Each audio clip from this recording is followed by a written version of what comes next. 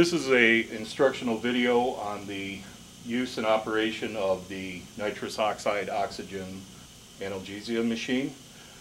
Briefly, we'll go through a short introduction as to the setup of the machine. Then we will segue into the safety features of the machine. And finally, we will demonstrate on a live patient the use of this machine. Everything starts with the tanks. The tanks are where the gases are stored, oxygen, nitrous oxide. From there, the gas flows through the regulators, 2,000 pounds per square inch for oxygen, approximately 750 pounds per square inch for the nitrous oxide patients.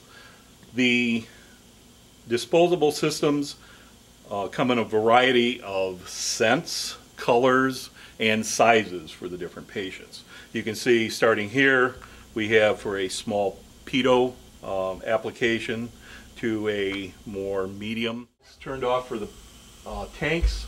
The nasal hood is removed one way or the other. If it is autoclavable, it is cleaned in autoclave. If it is disposable, it is either disposed of or in some cases given to the patient to bring back on future visits if they are going to be using nitrous oxide on a regular basis. Kind of a way to keep inventory down and keep costs down for the administration.